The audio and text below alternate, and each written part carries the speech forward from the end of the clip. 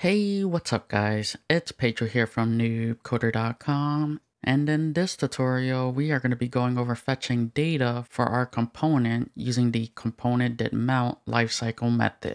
Alright, so to get started, what we've been doing so far is if I come within our state, we've usually declared some kind of property, and I'll just call this data, and we could set this to an array, and we've been basically hard coding this data. Now, this is all fine and dandy, but what I want to do is what happens if I don't have the data beforehand? What happens if I need to go out and go fetch that data from our server or an external API? So let us get rid of this.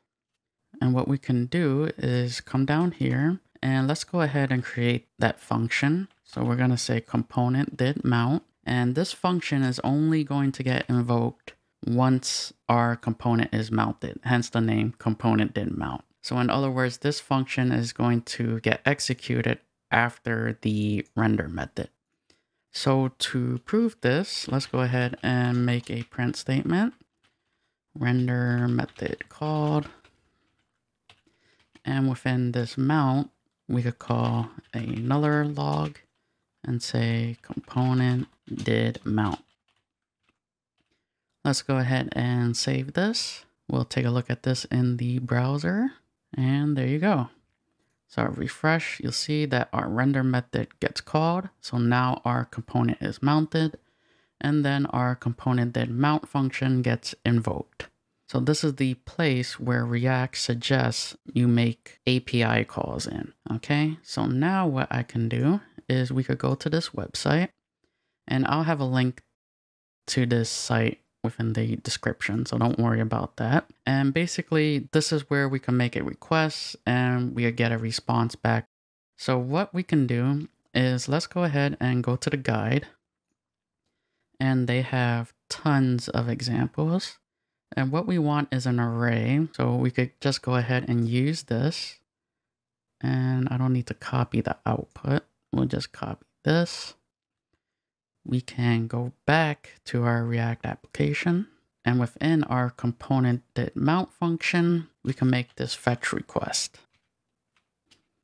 Okay, so what I want to do is I'm just going to change this from JSON to data, and we're just going to print out data. Okay, so if you never worked with the fetch API, basically you call fetch like this. This is a built-in API, so you don't have to download an external library or anything. You give it the endpoint you want to hit. This part is going to return a promise. So in order to invoke that promise, you would call the then method. What you're going to do is get back a response from the server. We're going to say response.json, and this is also going to return a promise. But this is basically going to convert this JSON object into a JavaScript object so we could manipulate it. And then we'll just get back the data. So, and then we'll go ahead and print that data out onto the console.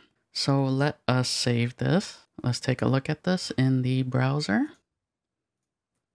And there you go. So here we have our data being fetched. So our render method gets called. Then our ComponentDidMount gets executed. And here is all the data. Now, if you don't like working with promises like this, what we can do is instead of doing it like this, we can use async and await. So I'll just comment this out. And instead, we could declare async before our ComponentDidMount. And now we could use await within this function. So what I can do is we could use a try catch block.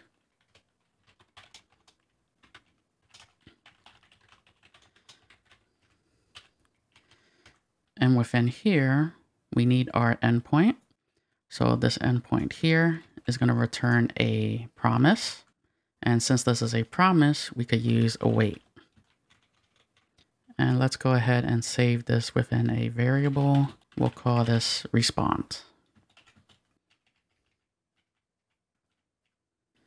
Next, we'll create another variable called data. And once again, we could say response.json. This also is a promise, so we could use await again. Store that within data. And for now, we'll just print out the data once again. So if I save this, we should get the same exact result. So I'm just going to refresh just to make sure. And there you go. So we get the same exact result. So you could do it either way that you would like to. Okay. All right. So now that we have our data, let's go ahead and display it. So let's go back to our editor. And what we can do is this data is a little bit too much for my liking. So this is an array of 100 and I want to bring it down to an array of 10, for example. So what we can do is first we need to set the state since we get our data back.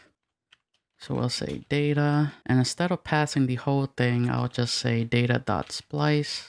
And I want the first 10 elements within that array. Okay, so now if I save this, take a look at it in the browser, you can see how our lifecycle methods are working. So first our render method's called, then our ComponentDidMount is called, and then the render method gets invoked again when we call the set state. So now what we can do is let's go ahead and print out this array. So let's go ahead and make an unordered list. And what we're going to do is map over our data. So let us actually pull this out from the state.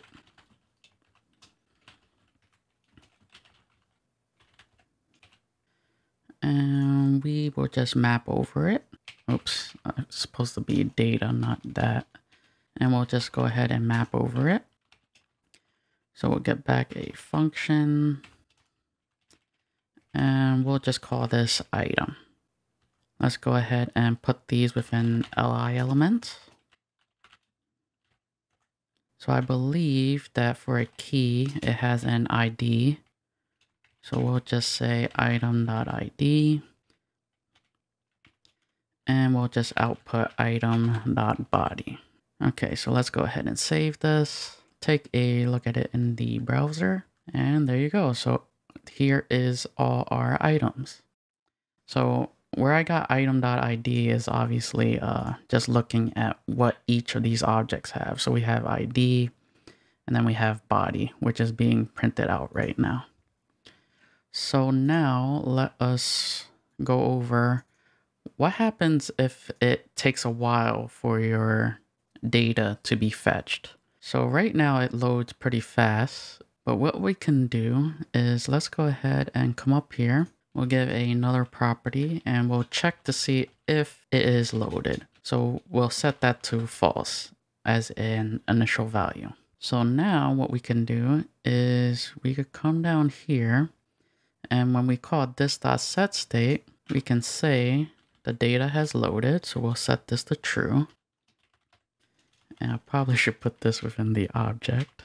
So is loaded, and we'll just set that to true.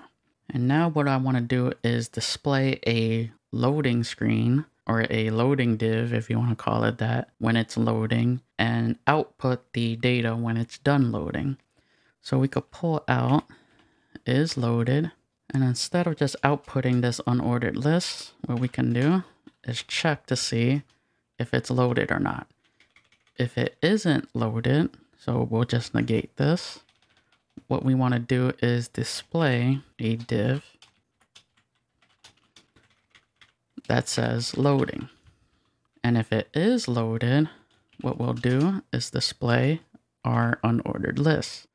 So let's just go ahead, copy this, paste this in here.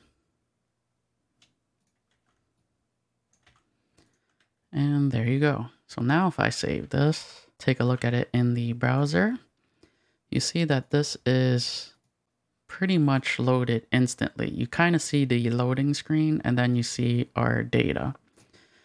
But let's try to simulate this even more. So let's say that this data takes 3 seconds to fetch. So what we can do is let's go ahead and wrap this within a set timeout.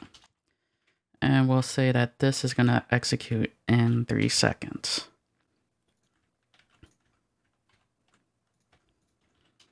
So now let's go ahead and save this.